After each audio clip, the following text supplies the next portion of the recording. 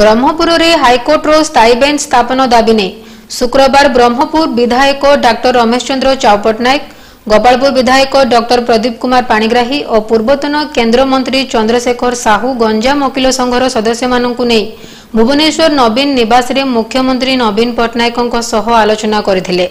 एही अवसर रे संघ सभापति मोहन सिंगारी, उपसभापति रविंद्र कुमार देव, संपादक प्रकाश चंद्र दास, युग्म संपादक बापूजी पटनायक प्रमुखों समेत बहु आईनजीवी जोग देथिले।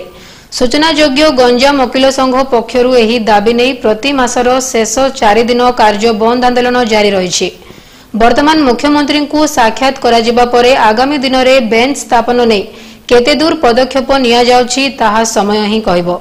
तेबे एठारे मुख्यमंत्री पटनायक कहिथिले जे मु दक्षिण ओडिशा बासिंदा सह विधायक रहिछि, तेणु एही दाबी नै मु केंद्र सरकारक सह आलोचना करी उचित पदक्षेप ग्रहण करिबि बोली कहिथिबा गंजाम वकील संघ संपादक दास सूचना दैछन्ते।